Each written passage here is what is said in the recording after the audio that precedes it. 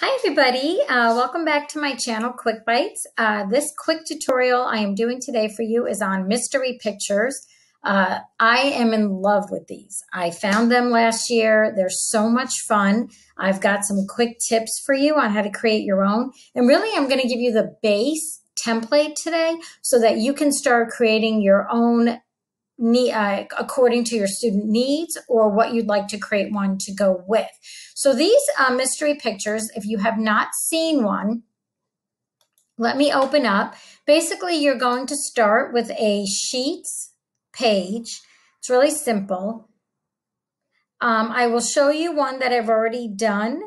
And this was, let's see, this was on the mystery picture family. This one I created actually with a Google Slides activity in the beginning. So let me bring that all up to show you two ways to do this. So mystery pictures, you can either work with Google Slides and make a link to the sheets where the students can put their answers. So it gives you kind of more of a design feel and easier way for you to get what you want to add. So this is the mystery picture family. So really simple. I created a bunch of different slides. On the second slide, I gave directions. I told the students to open up the link. I made a copy so that it forces them to make a copy. And then you simply go back and the students would need to unscramble each word. And each of these words kind of went with Thanksgiving and family. So for the first one, obviously, is family. Once you unscramble it, because I created the formula, watch what happens when I type in family. As you can see, part of the picture starts to reveal. And as the students go through each part of each question, it opens up more and more pieces. Now, if they misspell something wrong, it does not work. So that means when they don't see anything, they have to actually fix it so that it will start to, the picture will start appearing for them. And they can go back, and if you see that they're doing something wrong, then you can help them out. Obviously, it's cornucopia, and as you can see, part of the blue just filled in. So if you haven't figured what this is going to be, it is from Lilo and Stitch. So this is Stitch when he's all revealed. So what I'm going to show you is how to simply make one of these by scratch, which is really easy. So let me just click out of the two. And, you know, I started doing it, so I just open up a Sheets page, which is probably the easiest way to start. So I'm going to actually go through and I'm going to open up a new tab. You're going to go to Sheets, have a nice blank sheet one, started. You can always title it later, but I always recommend every teachers to students to title their page first. So obviously this is going to be a spring picture. So you can make it science, math, whatever you want. Basically, the world is open on this. You can do links in each of these columns. You can have a link to a site. Maybe they have to name the picture, come back to this and put the answers in B. So the first thing you want to do is make sure that your questions and your answers have enough room so you can widen them up. And then what I do is I actually click on the awesome box, which I found this on a site, that's what they called it. And I move it inward because I want my squares to be small. Don't worry about the question and answer page. You can manipulate that later. And then what I do is I right click and I insert 26 more columns. Okay, I don't need the answers yet, but I do need more room to make my pictures. Now, You can make these as wide or as small as you want. I usually make them the size of a square, but I always click the awesome box so they're all the same size. That's really important. And then what I do is I take my A and I widen it. Oops, sorry. Did that wrong. So I just click the undo arrow. I unclick first, then I widen my A and I widen my B so that my picture is kind of going to be over here, but my answers and my questions are going to be over here. Now, if you have younger students, try to do it on the same page, have your questions here and your answers here. It'll be a lot easier for them. If you have, I would say 4th or 5th grade and up, they can definitely go from a slide to back to a sheet. They can have 2 tabs open and go back and forth. It's really easy for them. I don't think that is actually very difficult. And I actually think it gives them an easier way of teaching them how to handle more than one tab, because as they get older, they're going to have that issue. So I don't, I like to do everything on one page. But if I'm working with another older teacher, I'll suggest to use a Google Slide to house all her questions, especially if it's in detail or she's got sites that she wants the kids to look up or research to find the answers, or if it's a math teacher who has fractions or more involved math problems, she may want to do that in a Google Slides. For me, I've been doing the unscrambled words, which are really simple, or you could do really simple addition problems. Basically, you could do anything you want under the questions. I'm going to make it really simple today, and I'm just going to do unscrambled words. But before I do that, I have to decide on my picture. So I found this really neat trick, and I did not know this was going to work. My sister is really into cross-stitching, and I came upon her patterns, and I noticed that the patterns online for cross-stitch were identical to what I needed for the pixel art to come up and to figure out how to place a picture on here. Now, I'm not going to lie, you actually have to do work involved with this, which means you have to look at the cross-stitch pattern, you have to count the squares, and you have to reduplicate it onto your sheet. Think of this as a canvas. If you don't like that, then there are under Teacher Pay Teachers or even under Pinterest, there is a mass amount of these templates all over the place that you can get. But I like to create my own because I'm into this stuff. And so that's what I'll do. So the first thing I'll do is go to my tab. And I'm going to type in, let's see, a duck with umbrella, cross stitch pattern. You want to put in the words cross stitch pattern because that's what you're going to need to create. So really a bunch of things come up. I'm going to pick this one. Sometimes you're not going to get what you need, and sometimes you get lucky. I'd actually just do the umbrella, but I want to make sure I can clearly see the squares. So it's really important that no matter what I pick, that I go through and make sure that I can actually see the squares. And sometimes it does take me a little while, and it may take me a couple days to find the exact pattern that I need. So I will keep looking for a pattern that I really think would be easy to follow. So I may actually do this one. It doesn't have an umbrella, which is fine. It does show me a duck, which I wanted. So I'm actually going to click on this pattern.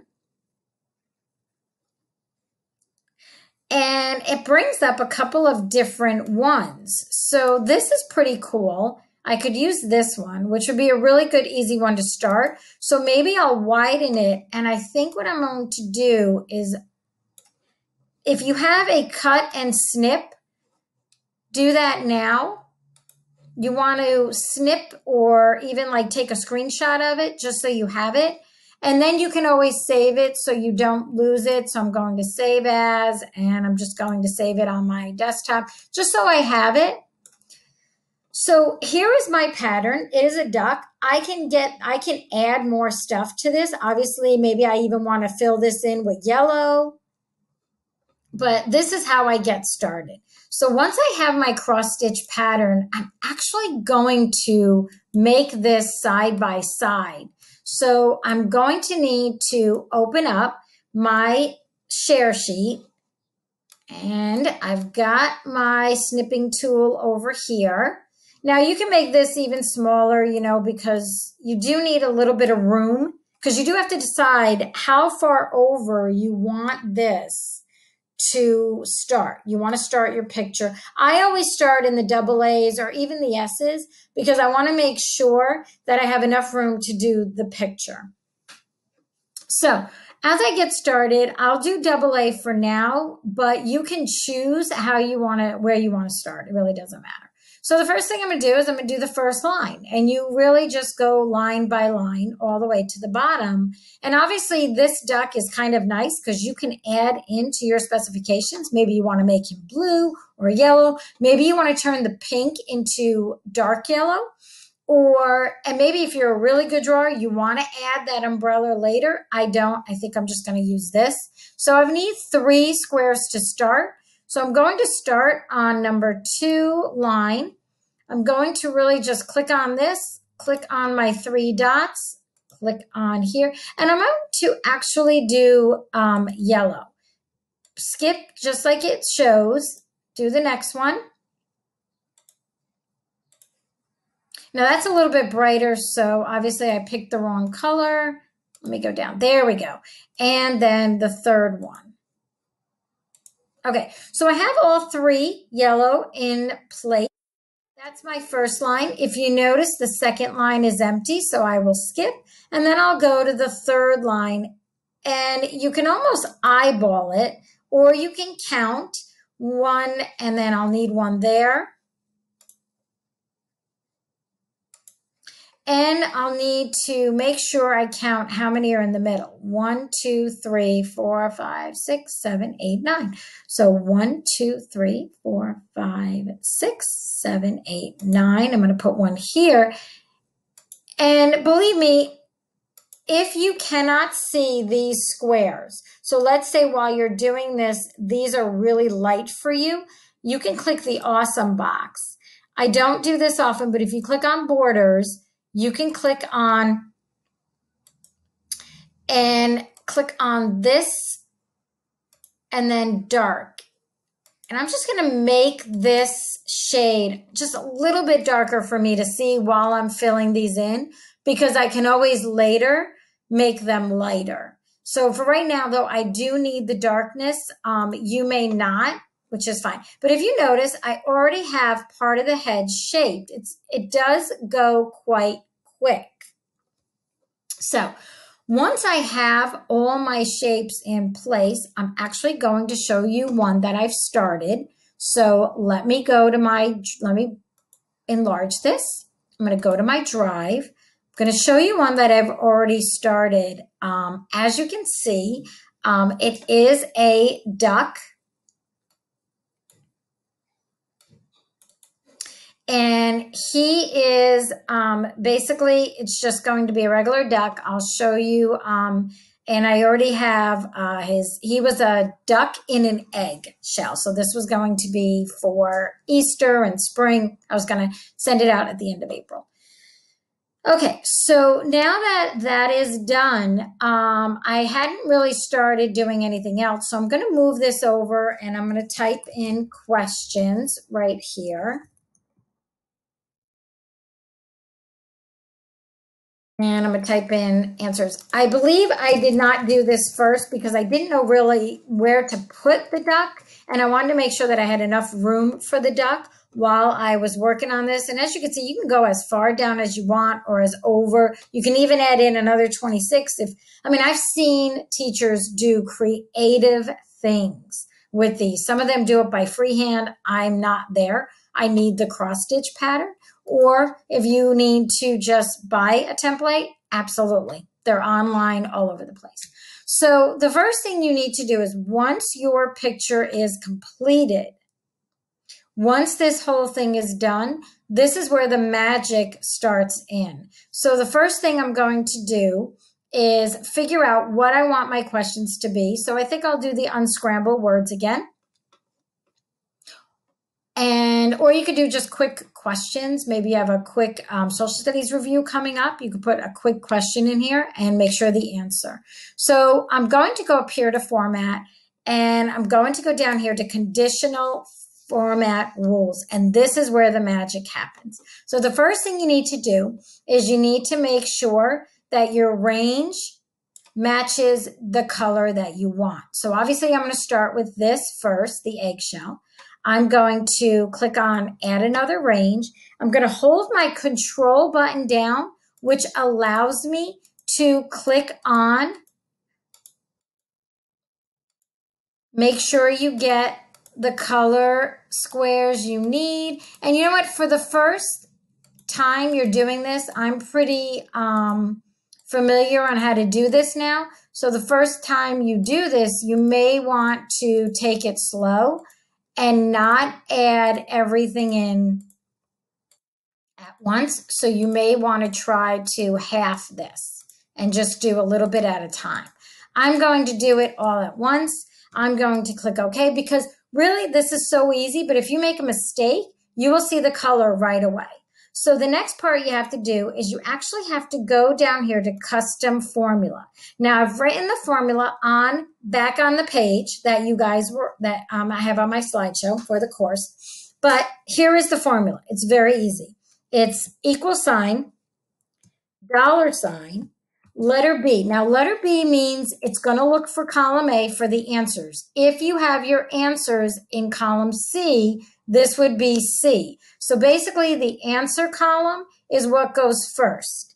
Then you're going to need another $, and then you're going to need which color. So it's going to be number 2 because I want number 2 to be orange. So I'm going to put 2, and then I'm going to put an $, again. Then in quotation marks is where the word or the answer comes in. And I'm going to put egg. Very simple. And then I'm going to pick my color. It is not going to be blue. So I want to make sure that the color I have here is the color that I'm picking, which is right here. And I'm going to click done. And you can see it highlights what I've actually picked. So it kind of tells me if I did it right. Now, here's the thing. Now you want to check to make sure.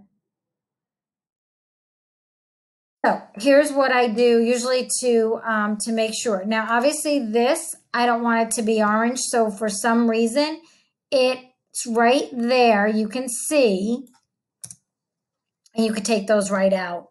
But don't forget to click done. So I'm going to actually make sure that this is correct. So I'm going to click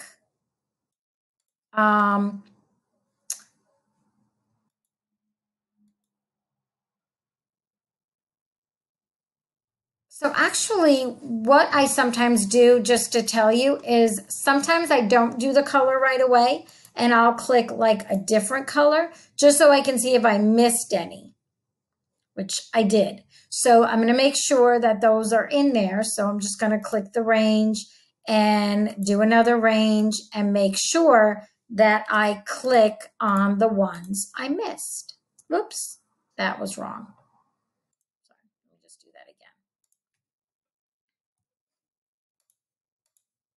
Just make sure that you do the right ones, and that's what you want, and then click OK.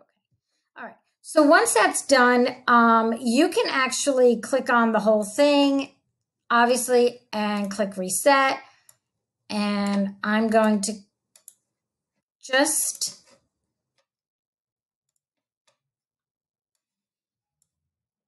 click reset. I'm going to see if I can get this. So I do want to show you what this is going to look like. And I'm going to click egg out. So when you're all done with your questions and you've gone through the formula and you did everything the way you're supposed to, you hand it over to the students, and as they type in egg, a picture begins to show.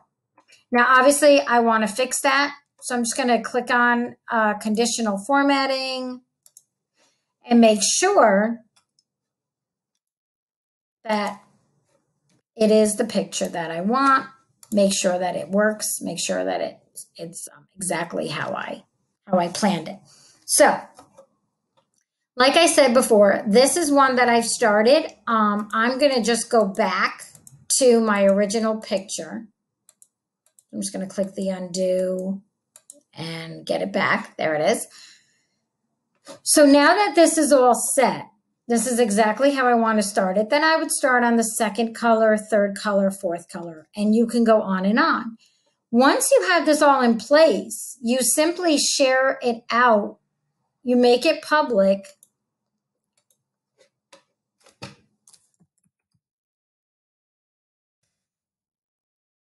Get your title in.